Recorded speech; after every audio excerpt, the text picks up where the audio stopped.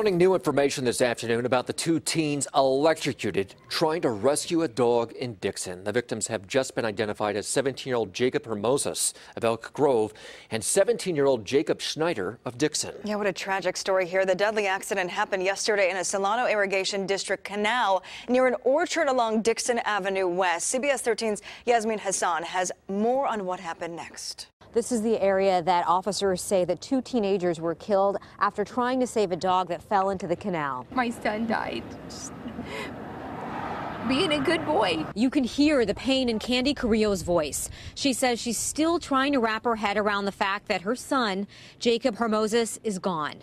Officers say that he was with a group of other teenagers walking near an irrigation canal. At one point, they saw a dog go into the water. Officers say Jacob and his friend, Jacob Schneider, jump right in to help. Trying not to get pulled farther down the canal, officers say the boys grab hold of the metal bridge overhead. Witnesses say that's when the boys were electrocuted. Another teenager jumps in to help. He's able to pull them and the dog out of the canal, but they did not survive. I've just tried to wrap my hands around my son not ever coming home, or saying good morning, Mama, or I love you. The family tells us that the students are organizing a candlelight vigil, and that's happening later tonight at Dixon Hall Park.